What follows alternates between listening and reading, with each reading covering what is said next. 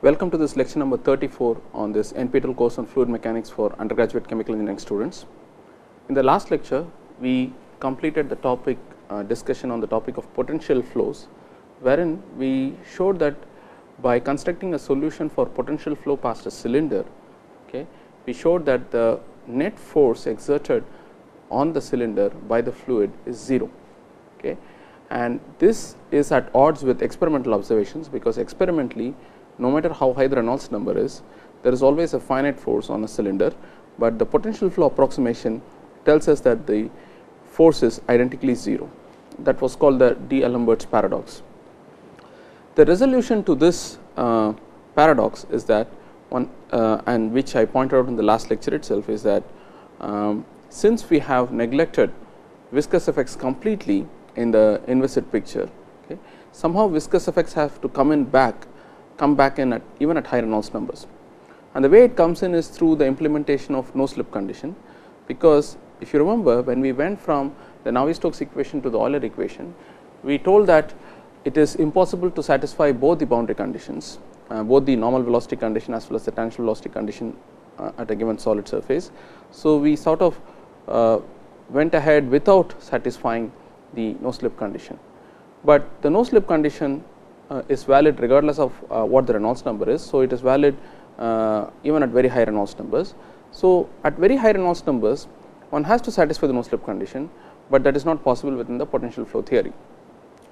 Therefore, there must be a region very close to the solid surface where the velocity gradients must be very high, because the velocity will vary from whatever it was at its free stream value, that is far away from the solid surface, and it will come rapidly to 0. And that region is called the boundary layer, and once the boundary layer is taken into account, then it is possible to predict non-zero finite forces on solid surfaces, and that is the topic of discussion for today, that is boundary layer theory.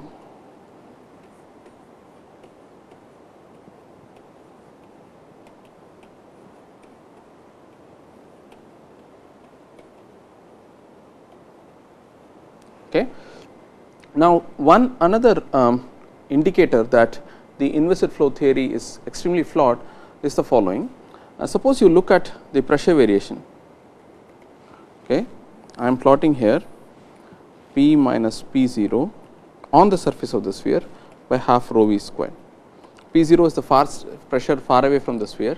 So this is the difference between the pressure on the surface of the sphere minus the pressure far away, divided by half rho v squared, where v is the free stream velocity. So the coordinate system is like this. Okay. You have the cylinder, okay, and imagine that the flow is far away in this x direction, okay, and we are trying to measure theta like this. Okay. So this is theta is 0, this is theta is pi by 2, and if you come around a full half circle, theta is pi. I am plotting here pressure as a function of theta. Okay. I will plot two curves, what is observed in what is done in the what is predicted by the potential flow theory. So theta is 0, theta is pi by 2, theta is pi.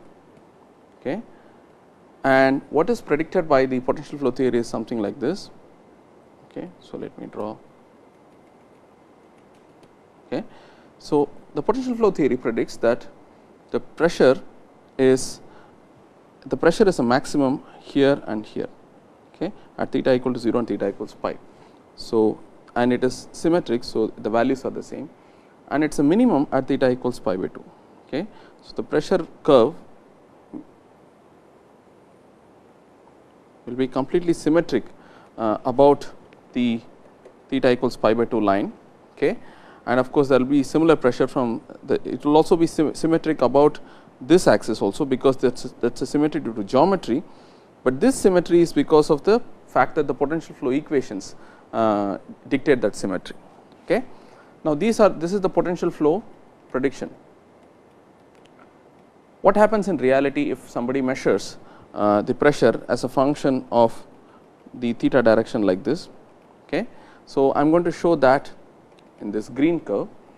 So, it turns out that the green curve follows the prediction somewhat up to a point here. So, up to here the green curve and the orange curve, they agree with each other, but after that,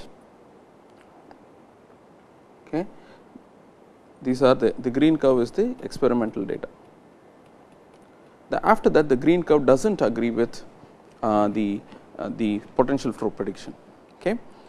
Now, because of the symmetry of this potential flow pressure distribution, we found that the force exerted by the fluid on the sphere is 0, but in reality if the pressure distribution is as indicated by the green curve, you can already imagine that if you integrate this pressure over the surface of the sphere, we may not get a 0 answer, okay, because the pressure on this side of the sphere, this is let's draw this again. What experiments are telling is that pressure on this side of the sphere is the pressure distribution on this side of the sphere is very different from the pressure distribution on this side of the sphere. So, if you integrate the pressure distribution, okay, then you can guess, or you can predict that you can foresee that it is actually going to be non-zero. So, that will give rise to a non-zero force, okay, if you use the pressure distribution that is actually found in experiments. But the potential flow says that the pressure distribution is completely symmetric about the theta equals pi by 2 line. So, therefore, you got a 0 answer. So, this force due to pressure asymmetry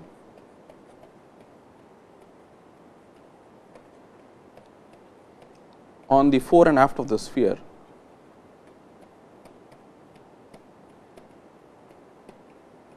okay, is called form drag. Okay, this is only purely due to the asymmetry in pressure. Now, the reason why that happens is that the reason why the pressure deviates from the potential, the pressure actually the actual pressure, the green line actually agrees quite well with the orange line up to a point here, okay, but after that it starts deviating. The reason for this phenomenon is what is called flow separation. We will discuss this little in detail a little later. So, and this is what causes the pressure, the flow that was following the surface of the cylinder, it essentially deviates, it takes off from the surface of the cylinder, and that is the reason why the flow separates in a potential flow, okay, and that causes the pressure so to vary significantly, okay, and the reason why flow separates itself is because of viscous effects. So, I will come to that as we go along. Okay. Now, there are objects where you can prevent flow separation.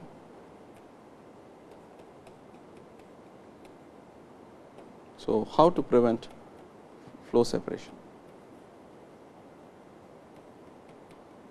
Well, these objects are called streamlined objects.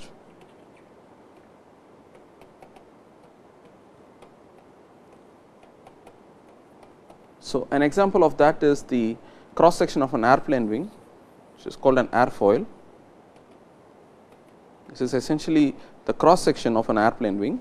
So, if you look at a flow past such an object, okay, so let me draw it more straight. Okay. If you draw the flow past such an object, then the flow will tend to follow the contours of the body more faithfully than in the case of flow past a cylinder, and that is because of the fact that the geometry of the body is such that the geometry of body is such that flow separation does not occur. Flow separation is prevented in streamlined bodies. So, in streamlined bodies the form drag is minimal compared to objects like spheres or cylinders where there is a significant form drag. The form drag is itself due to the pressure asymmetry between the fore and aft of a symmetric body like a cylinder, and why that pressure asymmetry occurs in experiments is because of flow separation, which we will come to shortly. Now, we will get back to what is the reason for boundary layers. Why do you need boundary layers and where do they occur? Okay. Now, as I have told you, suppose you look at an airfoil, flow past an airfoil, which is a streamlined object where we need not worry about flow separation. Suppose I look at a tiny zone and blow it up, essentially you will have something like this. Okay. You will have a slightly curved object and fluid is flowing. Okay. Now, you would expect the fluid flow to be uniform, okay, that is the fluid is flowing with some velocity, but at the surface of the airfoil the fluid has to obey no slip condition. So, it has to come to 0 velocity boundary condition.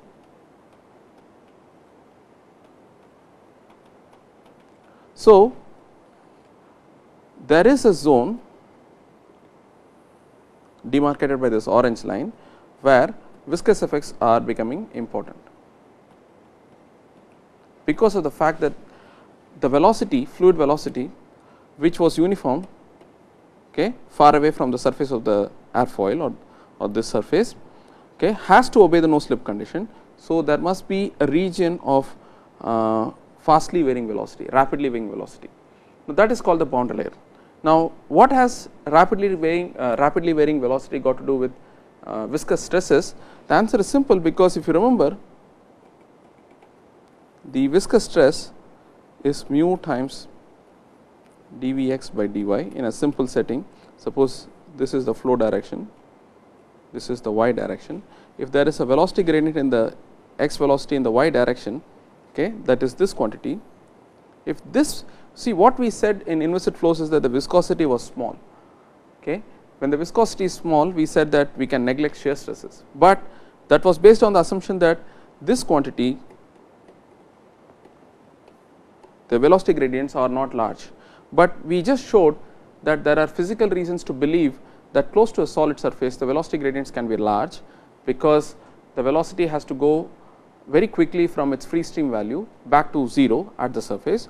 So, when this becomes large, when in some sense the viscosity is small, although we have to non-dimensionalize to make this argument more concrete, which I will do in a minute, but this is more like a very quick justification as to why viscous shear stresses become important in the bound layer, because you are multiplying a large quantity by a small quantity and you are not multiplying a small quantity by another moderate quantity, so that you can neglect shear stresses. So, the shear stresses become finite in the boundary layer.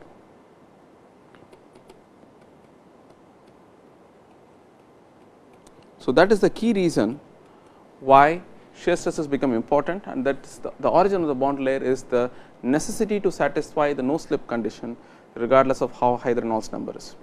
Okay. Now, what has the boundary layer got to do with separation? The answer comes in the following way. Suppose you consider flow past a cylinder. Okay. As per inviscid flow theory, okay, if you draw the pressure profile, okay, if you draw the velocity profile, so this is the line of symmetry. If you draw the velocity profile, it is going to be like this. It is going to be completely symmetric about the, this is theta is 0, this point, this theta is pi by 2. So, the velocity profile and pressure profile are exactly symmetric about theta equals pi by 2 line. This is called fore aft symmetry. Now, if I look at the flow as it comes in this direction, this point A, the flow velocity comes to 0 because it is completely normal. At the surface of the cylinder there is no velocity. So, as per Bernoulli equation, the pressure here is a stagnation pressure. It's the, so this is P naught plus half V squared, but V squared is 0. Okay. Now, if you go from here, okay, from here to, so this pressure, okay, which we already know from the previous classes example, the previous class we actually discussed what is the potential flow past a sphere. We found what is the pressure distribution, and the pressure distribution which I will write down again. So, P at the surface minus P naught is rho u squared by 2 times 1 minus 4 sin squared theta. Okay. So, this is the pressure at the surface of the sphere, and if u is 0, okay, at this point there is okay, at this point, sorry, we have to just set theta at A, theta equals pi, and sin pi is nothing but 0.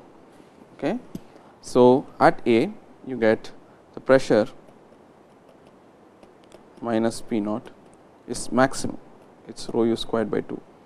All the kinetic energy head that was here. So, far away, if you use the Bernoulli equation, far away the pressure is P naught plus half P naught by rho plus half u squared, and that must be equal to the pressure at the stagnation point, which is P at the point A by rho plus 0, because there is no velocity. So, clearly P at the point A minus P naught is half rho u squared. This is purely from Bernoulli equation, and that exactly agrees with the potential flow solution, right. So, the pressure is maximum here. Now, as the fluid flows, if you just trace the fluid along the surface of the cylinder, here the velocity, see here the velocity is 0, the pressure is maximum from Bernoulli principle. Now, as the fluid flows along this line, here the velocity becomes maximum and the pressure at point B, okay, the pressure at point B becomes minimum.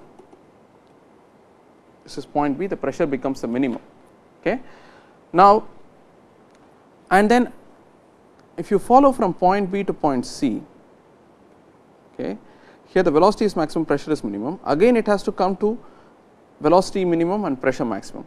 So, here this region from B to C is an adverse pressure gradient, it is a region of adverse pressure gradient, because the fluid is moving from a region of low pressure to high pressure. Now, in the potential flow that is possible because the fluid is losing its kinetic energy. So, there is an interconversion, perfect interconversion between the kinetic energy and pressure head as the fluid moves along this point.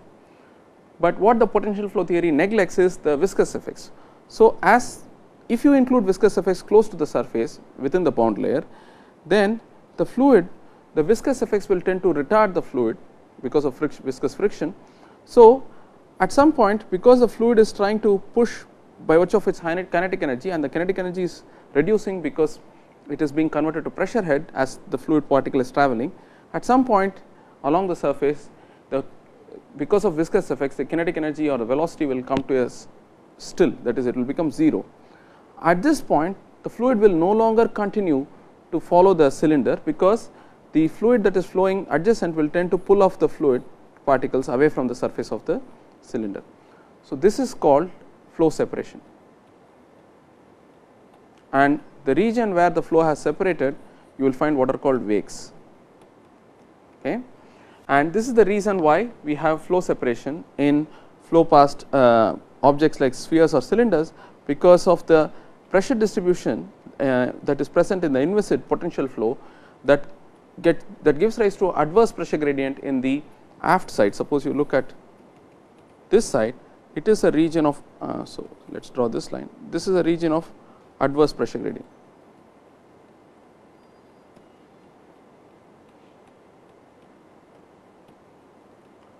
Okay, while this is a region of favorable pressure gradient.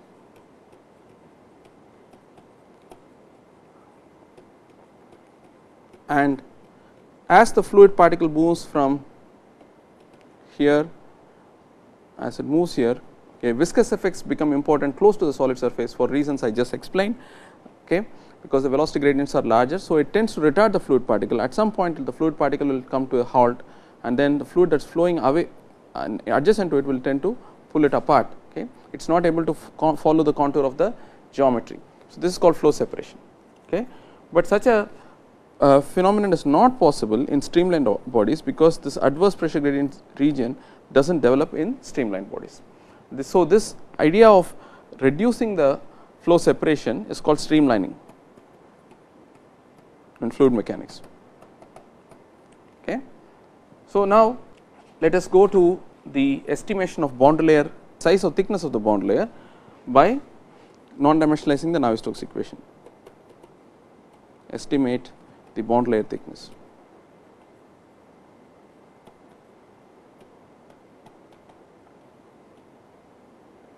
Okay.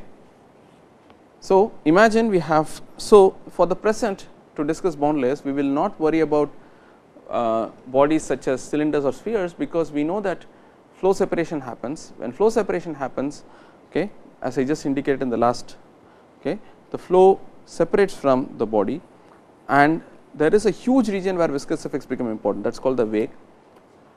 So, our original proposition that viscous effects are not important in the bulk of the flow at higher Reynolds numbers becomes invalid.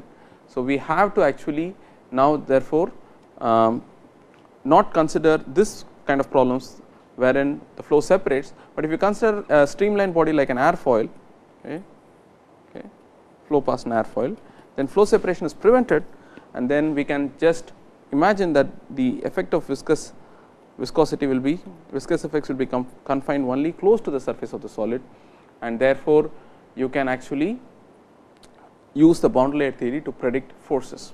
Okay. So, in order to do that, in order to estimate the thickness of the boundary layer, I am going to blow up this part. Okay. Locally, this is going to appear like a flat surface, because the thickness of the boundary layer is very small compared to the radius of curvature of the solid. Okay. So, you have an xy plane, okay, and there is flow, uniform flow, and close to the solid surface, this is the boundary layer where viscous effects become important. Okay. Now, how are we going to estimate the thickness? What is the thickness?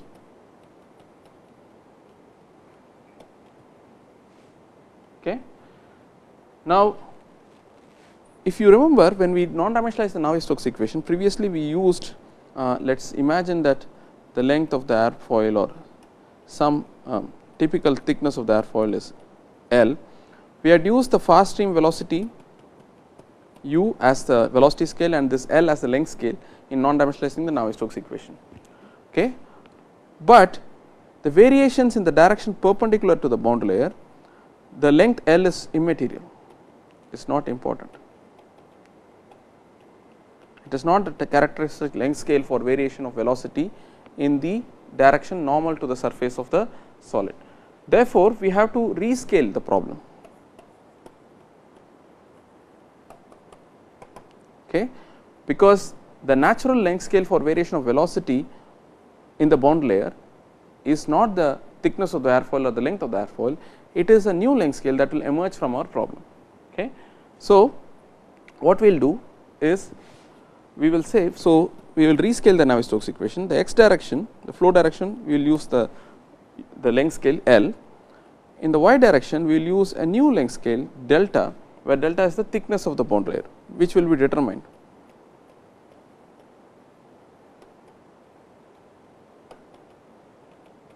Shortly. Okay. This is the boundary layer thickness. How are we going to estimate this? We are going to substitute this back in the Navier-Stokes equation and again do the non-dimensionalization. Okay. When we do that, we will find, so the dimensional Navier-Stokes equation for this simple 2-dimensional problem, steady problem, becomes the x momentum equation, okay, is equal to minus partial p partial x plus mu partial y square, okay, plus mu partial squared Vx by partial x squared. Now, upon using x star is x by L, y tilde is y by delta, okay, and all the velocities Vx star is Vx by u, Vy star is Vy by u, and so on. If you do that, okay, so what you will get? Okay, so first we will have to worry about what is Vy star, how to non-dimensionalize the normal velocity. So, let us first write down the continuity equation in Cartesian coordinates. Okay. In the x, we have chosen the velocity scale to be u and the length scale to be L, plus in the y direction we do not know what the velocity scale is, let us call it some v, and the length scale is delta. So, unless v is u times delta by L, okay, this equation will not be satisfied. So, this implies, the continuity equation implies that the scale for velocity is this. So, you can imagine that the velocity in the x direction is u times delta by L. Since the bond layer is very thin, we will show that delta by L is small compared to 1. We can say that the normal velocity is very small compared to the tangential velocity. Okay, so, when we use this, all this information back in the x momentum equation, you will find that V x star partial V x star by partial x star plus V y star partial V x star partial y tilde is equal to minus partial P star by partial x star plus 1 over R e partial squared V x star by partial x star squared plus 1 over R e L squared by delta squared partial squared V x star by partial y star squared. Okay. Because we are using a different length scale for non-dimensionalizing the y coordinate, we are getting this new term.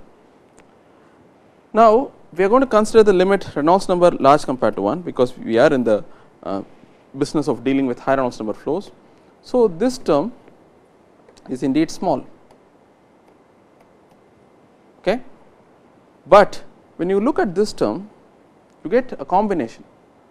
This is the gradient of velocity in the y direction, okay. You get 1 over R e times L squared by delta squared, okay. Now, in order to satisfy the no slip condition, we need to incorporate this term, otherwise if this term becomes small, we will not be able to satisfy the no slip condition. Therefore, we demand that this should be similar to 1, otherwise this term will become smaller.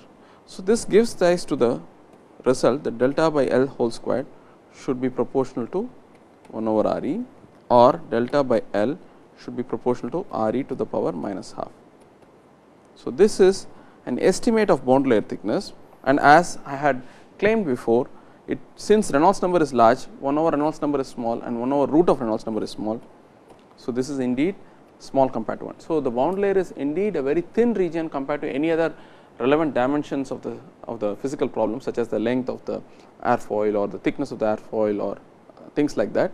So, it is indeed very small compared to the other physical geometrical lengths of the problem, and it is therefore, the bound layer can be said to be confined very close to the solid surface, where the velocity varies very rapidly to satisfy the no slip condition. Okay. Now, the next step for us is to see how to predict shear stresses.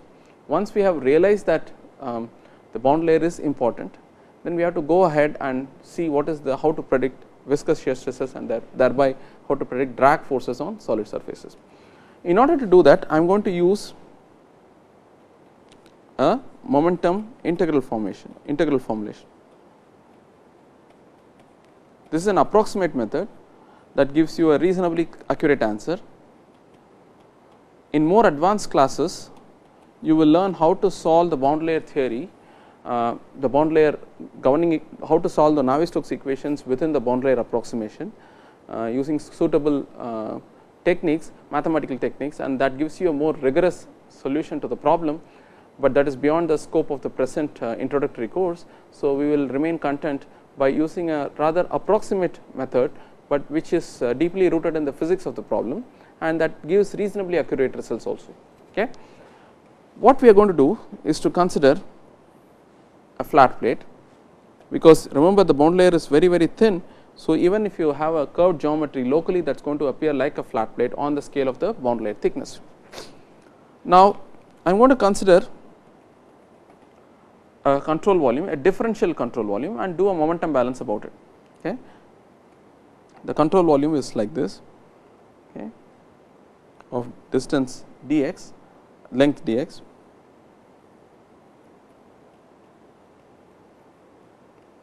okay. Now, let us call this face A, B and C and D, and the bound layer thickness in general is a function of the distance along the flow direction. So, flow is like this. So, flow is like this, happening like this, and this is my control volume A, B, C, D. Okay.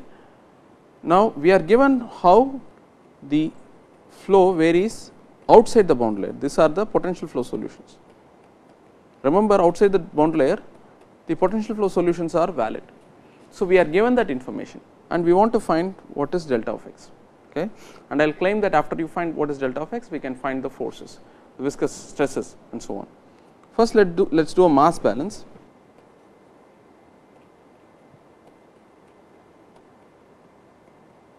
We will do a mass balance across this control volume ABCD. Okay. Important to note here that this is not a streamline, the BC is not a streamline, it is merely an imaginary boundary that separates the boundary layer from the outside inviscid free stream flow. Okay.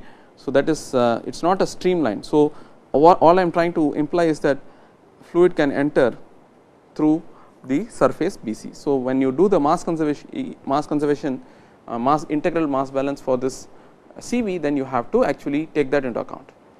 So, at steady state the mass balance implies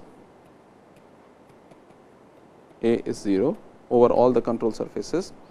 This implies that m dot AB plus m dot BC minus m dot CD is 0. There is no flow across AD because this is the velocity satisfies no normal velocity condition at the surface, rigid surface AD. So, this will essentially boil down to this.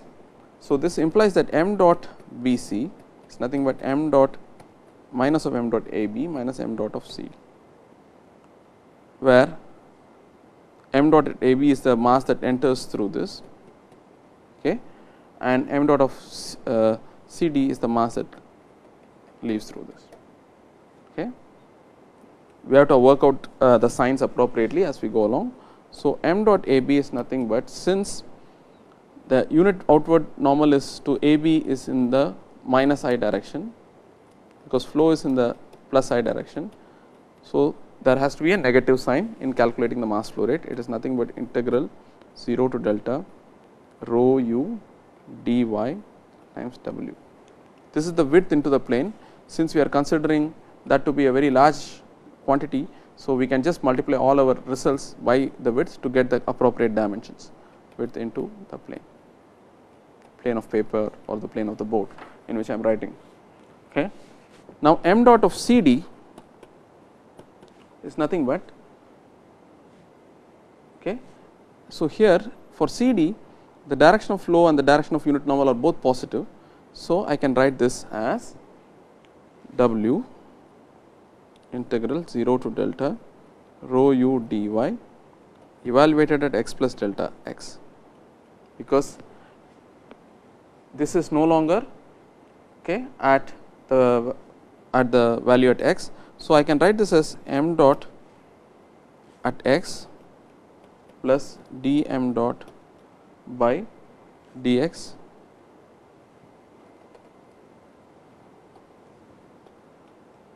evaluated at x times dx. Okay. So, m dot CD is nothing but W integral 0 to delta rho u dy plus W d dx of integral 0 to delta rho u dy times dx. Because delta is a function of x, okay, we have to take this. Okay. This is an integral, but the integral is a function of x through the fact that delta is a function of x. The upper limit is actually a function of x. So, you get therefore m dot BC, the amount of mass that enters through the top surface BC of the control volume, that is this surface where I am showing the yellow lines here. M dot BC is nothing but minus W partial x of integral 0 to delta of x rho u dy multiplied by dx. Okay. This is m dot BC. Okay. All this is saying is that if delta is a function, okay, of, if delta is actually a function of x, so this is delta, it is a function of x, then m dot BC is actually a negative quantity, that is fluid has to leave through the surface BC. That is precisely because of the fact that, okay, the areas are changing through which the fluid is flowing, they are changing. Okay. So, and that is the reason why and this is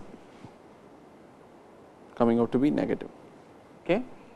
So, momentum balance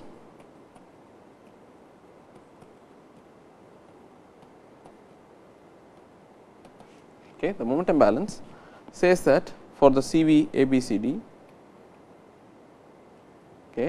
says that the sum of all the forces. So, let us write the x momentum balance, sum of all the surface forces exerted.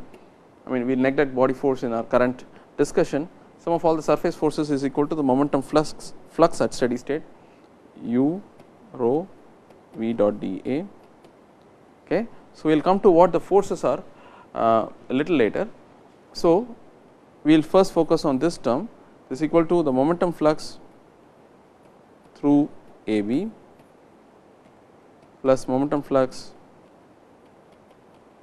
through CD plus the momentum flux due to BC. Okay. There are these three phases through which momentum can come in by virtue of flow, AD, CD and BC. Okay. These are the three phases, and the bottom phase is impermeable. So, there is no momentum flux. Okay. So, if we now calculate what are the momentum fluxes due to all these three phases, this is nothing but minus of W times integral 0 to delta u squared rho dy. CD is nothing but W times integral 0 to delta rho u squared dy plus W d dx of integral 0 to delta rho u squared dy, and here this is nothing but u times m dot BC, because the fluid is coming with a constant velocity at the top surface. Okay. And since the surface is curved, the fluid is entering and it will bring in some momentum. So, that momentum is the mass flow rate times the velocity of the fluid, which is u times m dot BC. But we had just calculated what is m dot BC just now in the previous mass conservation. So, we have calculated what is m dot BC, it is here. So, we have to simply use that. So, this is nothing but minus u partial by partial x of integral 0 to delta rho u dy dx times W. Okay. Now, what are the forces? Because you have to now worry about the forces on various phases. There are pressure forces and there are shear stresses exerted by the solid surface. Okay. Forces on the CV.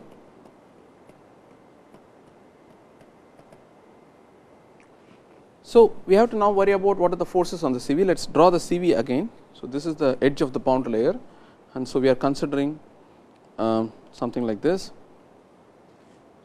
A, B, C, D. So, I will draw A, B, C, D again for you, A, B, C, D. So, here there are pressure forces at the face AB, there are pressure forces on this curved surface BC, there are pressure forces on this straight surface CD, and there are viscous shear forces which will tend to drag the fluid in the minus. Suppose this is the flow direction, which is x, the normal direction is y. So, there will be shear stresses here. So, these are the four forces that will act on the fluid in the CV. So, let us write down all the forces. On the surface AB, you have force is pressure times the width into the board times the area so let us just, so this is delta at x. So, the force is the pressure times the cross section area, the cross section area is W times delta x. The force on the face CD, and this pressure is acting in the plus x direction, while the force on the pressure force on the face CD will be acting in the minus x direction. So, the force is minus, after doing a Taylor expansion, P plus partial P by partial. So, let me write all the steps for convenience, for clarity, is P W times delta at x plus delta x, at x plus dx. Okay. This is nothing but, and minus, because force is in the minus x direction, this is nothing but minus p plus dp dx at x, okay, sorry, okay, dx times minus p at x times w times delta plus d delta, because the boundary layer thickness also will change from delta to delta plus d delta by dx times dx, which is nothing but d delta. Okay. So, that is what I am writing here. This is the force on the face CD. Now, we have to worry about force on the face BC, the curved surface of the top of the edge of the bond layer,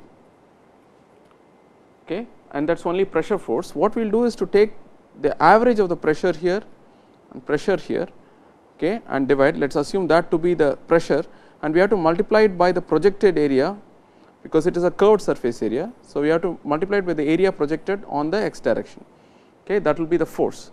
So, if you do that, and it will be in the plus direction, because the force is acting along the pressure is acting along the x direction. So, the average pressure is half p at x plus p at x plus dp dx times dx. Now, we have to multiply it by the projected area, which is d delta times w, because this change in the bond layer thickness is actually d delta, and that multiplied by the width into the paper will give us the force acting on the surface BC. Now, force on AD, the bottom surface, the viscous shear stress is, and the viscous shear stress will tend to act in the minus x direction, because it will tend to retard the fluid. So, FAD is tau w at x plus tau w at x plus dx multiplied by w dx. Okay. So, this force is acting on a strip which is dx and w into the board. So, but we are taking the average shear stress between the point at x and point at x plus delta x, taking the average. So, that will eventually, after Taylor expansion, this will eventually become tau w at x plus half d tau w, okay, times, and it is in the minus direction. So, as I have told you, so we have to times w dx. Now, I have to put all these things together. Okay. The net force is the total force in the x direction, net in the x direction will be, therefore, the force on the face AB, which is P w delta, minus the force on the face CD, which is minus P, okay, plus dP dx dx times w times delta plus d delta. Okay. Now, plus the force on the face BC, which we can simplify it as P at x, okay, times plus rather half dP dx dx times w times d delta, okay, that is the projected area, minus the shear stress, which is tau w plus half d tau w times w dx. This is the total net force. Now, that after, okay, let us cancel out stuff. So, let us first we have to expand this, but we can cancel out just by ready inspection also. This P w delta will cancel this P w delta. Okay. So, P w delta is gone, but there is also another term. Okay. So, we will write down terms that are non-zero. So, we will get minus P w d delta, that will cancel plus P w d delta. Okay. So, P w delta cancels with this, then P w d delta will cancel, okay, with this term, okay, and then you will have terms of the type minus dP dx dx times w times delta. So, we will write this down again, minus dp dx dx w times delta minus dp dx dx w times d delta, okay. And then you have plus half dp dx dx w times d delta, okay. And finally, you also have the shear stress terms minus tau w w dx minus half d tau w w dx, okay. Now, we are going to throw away terms that are squares of differentials. So, this is there is a differential of stress and differential of length, this is small. So, this is again small because it is dx d delta small, again dx d delta small. So, the only two terms that will survive from the net force is this, okay. So, you will finally get the net force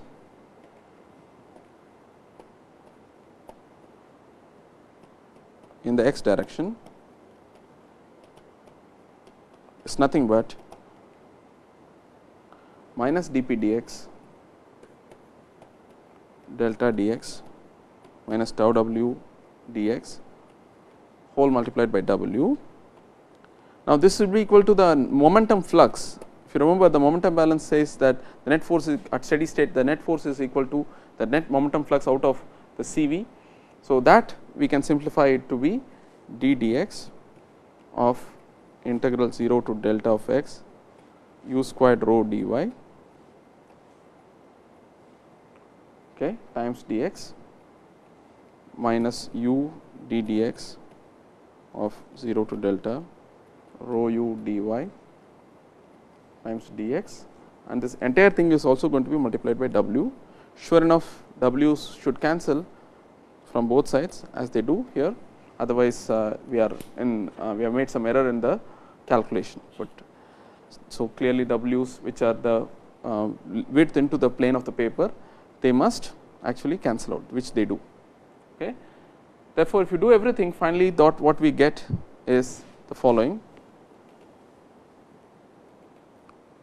okay, minus delta dp dx minus tau w after dividing by w dx in the entire expression is d dx of integral 0 to delta of x rho u squared dy, well I am for a okay, let us just write minus u integral d dx of integral rho u dy. Capital U is the free stream velocity outside the boundary layer velocity, okay, and that is outside the boundary layer. Now, dp dx is the pressure gradient within the bound layer, but suppose this is the our CV, okay, this is the edge of the bound layer and our CV was something like this, and dp dx is the pressure variation within the bound layer. But since the bound layer is very thin, usually what happens is the pressure gradient that is outside gets impressed upon the pressure gradient within the bound layer. That is because the pressure variation in the y direction, if this is the x direction, this is the y direction, the pressure variation within the y direction in the bound layer is negligible. That is, dp dy is 0 within the bound layer. Therefore, we can set dp dx outside as the dp dx within the bound layer, but outside dp dx is nothing but whatever is found from Bernoulli equation, okay. The Bernoulli equation says that dp dx, or the Euler equation which says that dp dx is minus rho u du dx. At steady state, the Euler equation for a one dimensional flow like this outside the bound layer, the flow is largely one dimensional in the x direction. So, we can use the Euler equation to find what is dp dx, and also note that delta is integral 0 to delta dy.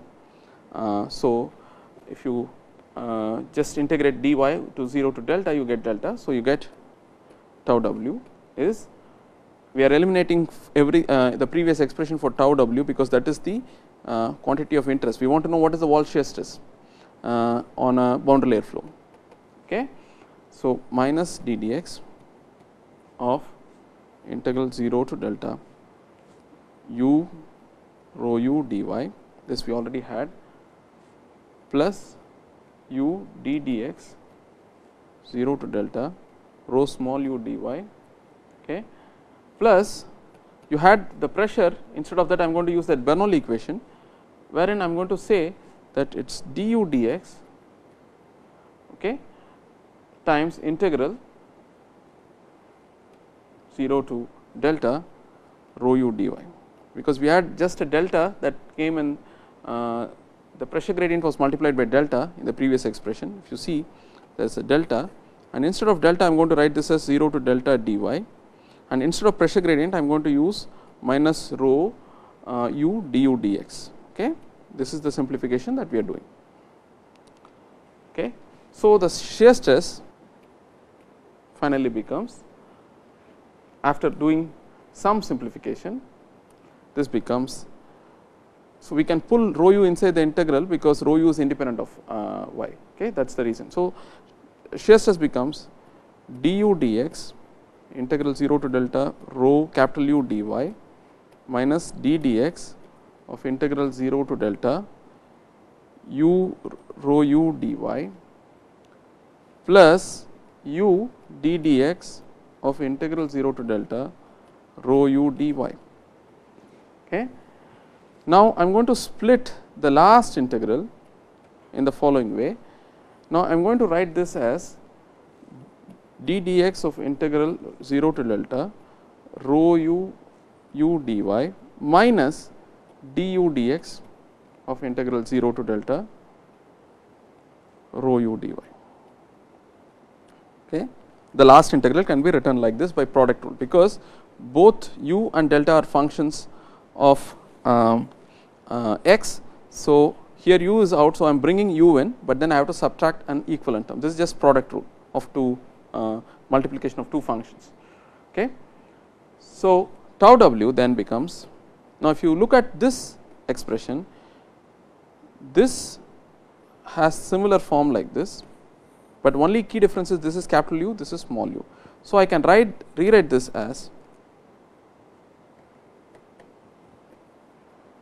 is du dx, I will take that as common, 0 to delta rho capital U minus small u dy, okay, that is one term. Now, the other term will remain the same, minus d dx. Okay. So, the other term, so we have this term rho u, here you have u rho times capital U. So, I can do a simple manipulation and take this common, d dx as common, you get 0 to delta u rho times capital U minus small u dy. Okay. So, this is my expression for the shear stress on the surface, which is a function of x. The shear stress is not a constant, because remember everything is a function of x, because delta is a function of x. So, shear stress will in general be a function of x. Okay. So, I am going to rewrite this slightly. So, tau w is partial by partial x of u squared of integral 0 to delta rho, okay, u divided by u times 1 minus u divided by u. All I am doing is to take this u out, and then I write d dx of du dx as d dx of u squared, okay, 1 minus u by u dy, okay, plus, okay, I am sorry, there has to be a plus sign here, because I am using capital U first. So, capital U is multiplied by a plus here. Okay. So, capital U has a plus term. So, this is a plus, not a minus in this expression. So, plus, therefore, u times du dx of integral 0 to delta rho times 1 minus u by u dy. I am just rewriting this expression. Now, this expression is important because the moment I tell you what is the velocity profile in the bound layer and what is the free stream velocity profile, we can actually evaluate this integral. Okay. Now, in order to do that, we have to actually solve for the bound layer velocity profile, which is difficult in general. We have to do sophisticated you have to use sophisticated mathematical techniques to solve the bound layer equations, but here we will be content with doing simple approximations for what is the bound layer velocity profile, which will then give us how the shear stress varies as a function of the distance. We will stop here and we will continue in the next lecture and complete this discussion on momentum boundary layer analysis, integral analysis of the boundary layer.